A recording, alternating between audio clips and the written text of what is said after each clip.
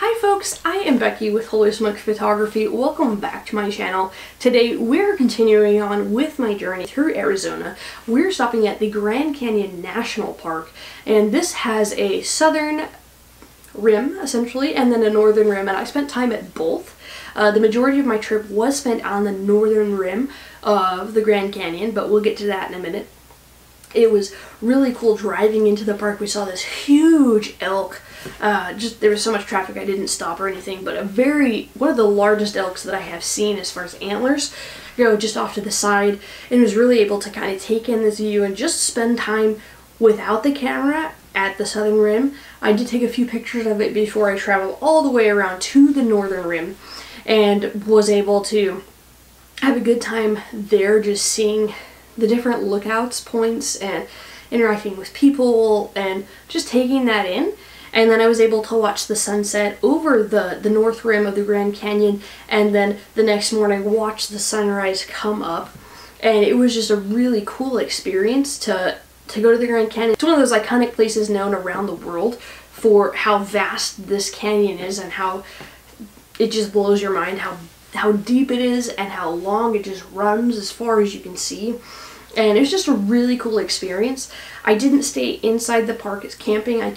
There's BLM land, Bureau of Land Management, right around that area, and I just did some car camping because I was there for the sunset, and then turned around and went back in for the sunrise the next morning. So very quick turnaround, and very little sleep was involved with that. So I hope you guys enjoy my trip to the Grand Canyon in Arizona.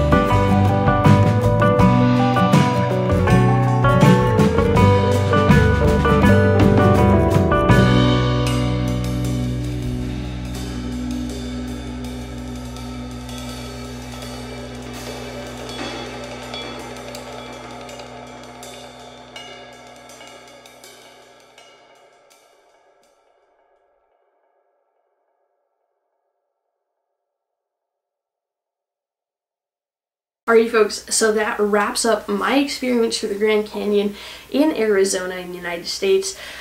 Was able to see the sunset over the Grand Canyon and the sunrise the next morning, and just had a really good experience there. I would highly recommend just going and just taking in the like sheer vastness of how big and how deep this canyon is, because it's really cool. It's a really neat experience to see that firsthand, and just kind of takes your breath away in a sense. One, because it's scary and I'm scared of heights, but two, just because it's so beautiful and the colors are just, you just have to go see it. That's my 2 cents. You should go and see it. I hope you guys enjoy my next trip